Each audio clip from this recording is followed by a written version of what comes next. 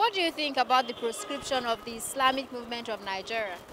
Um, I want to blame both parties. First of all, I want to blame the federal government for not releasing El-Zakzaky.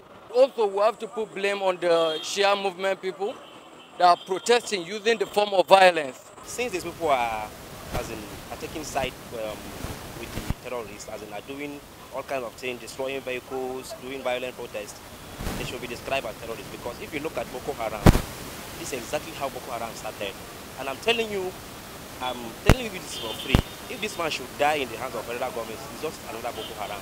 The proscription was illegal, quite all right. It's not justified. El-Zakzaky their leader deserve fair hearing at the court. Government should find a dialogue means with them rather than putting a ban on them. If the government has declared them as a terrorist group, I think it's justified. Now look at the S-men we have. We are still battling with that. We are battling Boko Haram and the rest. So I think they need to tackle this one as it's just starting now, because this is just the start.